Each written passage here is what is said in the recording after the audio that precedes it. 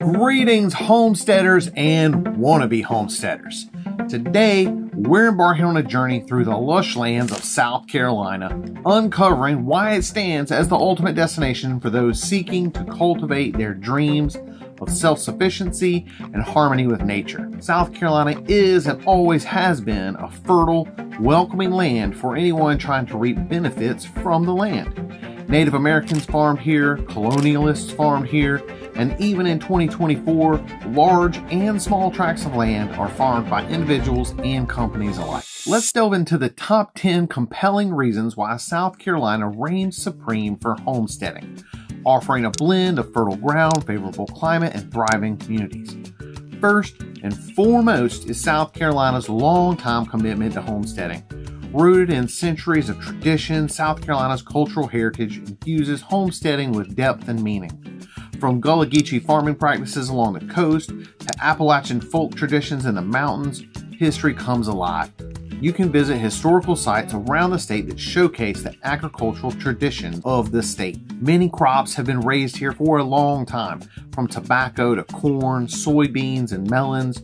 Juicy, delicious peaches are a staple of the upstate, with South Carolina growing more peaches than our southern neighbor Georgia, the Peach State. Agriculture is the foundation of many interesting festivals in South Carolina, including the Okra Strut, the World Grits Festival, the Rice Festival, the Chitlin Strut, and several other festivals featuring peaches, boiled peanuts, sweet tea, watermelon, shrimp, oysters, and catfish. Now, in case you're watching for the first time, I'm David Crum, and if you want to know everything there is about living in South Carolina, please make sure you subscribe below and tap the bell for notifications. That way you can be the first to get our new videos each week. Now let's get back to homesteading. The second reason to consider South Carolina as a great homesteading state is the climate. The Palmetto State blesses homesteaders with a mild climate, fostering year-round productivity and cultivation. With an average of 220 sunny days annually and moderate temperatures, South Carolina can be the ideal environment for a diverse range of crops and livestock. While we get hot in the summer, there are many crops that love this heat and thrive in it. Depending on the region of South Carolina you pick, you'll find some winter weather and a possibility of snow in some areas, but there are winter crops that you can grow anywhere in South Carolina if you're committed to year-round production. Take, for example, the foothills of the Blue Ridge Mountains in the upstate. Here, the temperate climate supports vineyards, producing award-winning wines and showcasing the state's potential for agricultural diversity. I recently visited one of the tea producers in South Carolina, the Table Rock Tea Company. It was a great trip. My kids really enjoyed it. My youngest daughter brought home her very own tea plant. Now, reason number 3 is water, the lifeblood of any homestead, and it flows abundantly throughout South Carolina. From meandering rivers like the Saluda and majestic Lake Murray to the vast underground aquifers, homesteaders have ample resources for irrigation and livestock. If you're looking for a large acreage, you can almost certainly find one with a stream or a creek.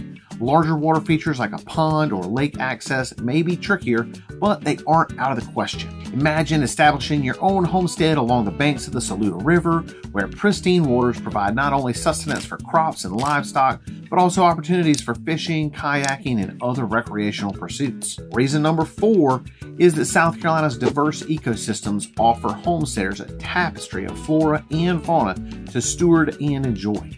From the towering longleaf pine forests of the sandhills to coastal estuaries teeming with life, biodiversity thrives in South Carolina.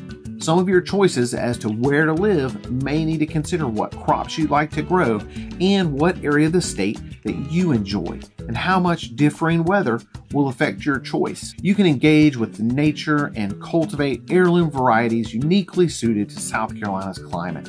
Think vibrant okra thriving in the low country sandy soils, or indigo plants flourishing in the upstate's fertile earth. Some of my local favorite produce are tomatoes, cantaloupes, watermelon, corn, and cucumbers. There is such a big difference in in-season, fresh picked, and what you find on the shelves of the grocery store, which were likely shipped across the country or even from South America. Reason number 5 is homesteading is usually a group effort. Homesteading isn't just about self-sufficiency, it's also about community. South Carolina's vibrant agricultural community offers support, knowledge sharing, and a sense of belonging to homesteaders of all backgrounds. You can join fellow homesteaders and artisans at local farmers markets like the one in downtown Greenville, where you can exchange tips, barter for goods and services, forge connections, and enrich your homesteading journey. Some farmers markets in the state stay open year-round, albeit usually with much smaller offerings in the winter months. Facebook can be a great resource here as well, with groups that focus on gardening and living off the land around the state. There's even a new South Carolina's Governor's School for Agriculture, just showing you how much attention South Carolina is paying to this topic. Reason number 6, land. I'll start this section by saying I'm a licensed realtor in South Carolina, and I would be honored to help you find a homestead in my state. And if that's your goal, reach out. Now, South Carolina boasts an abundance of available land catering to homesteaders of all aspirations. From the upstate to the rolling hills of the Piedmont region to the coastal plains and marshes of the Lowcountry, options abound. Consider areas like the Midlands, where fertile soil and ample acreage await those eager to cultivate their homesteading dreams. Counties like Richland and Lexington offer accessible plots, ideal for both small-scale gardens and expansive agricultural endeavors. Soils in the Midlands and Lowcountry can have a sandy loam layer, which is favorable to many crops such as melons, cucumbers, and carrots. Soils in the upstate or the northwest area can have more clay, and depending on the crop, may need some conditioning. For example, for the first couple of years, I put several bags of soil and homemade compost into my garden to really give it a boost. Now, the soil looks great, and I just add a little compost at planting time. Things are working well. Reason number 7 is access to markets. As I mentioned before, while self-sufficiency is paramount, having access to markets for surplus produce and goods can be invaluable.